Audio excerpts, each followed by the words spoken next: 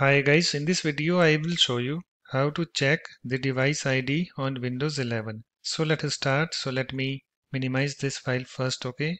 So we have to open the settings app first. So just click on this search box and type settings. So here is my settings app. So just click on it to open it. Let me click on it.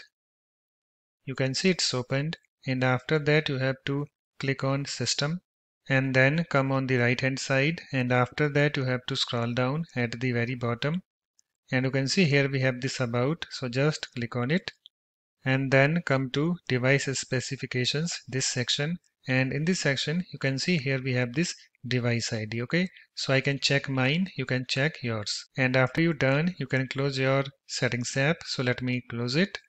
So that's it. In this way you can easily check the device ID on Windows 11. If you like my videos, please support this channel by subscribing to it.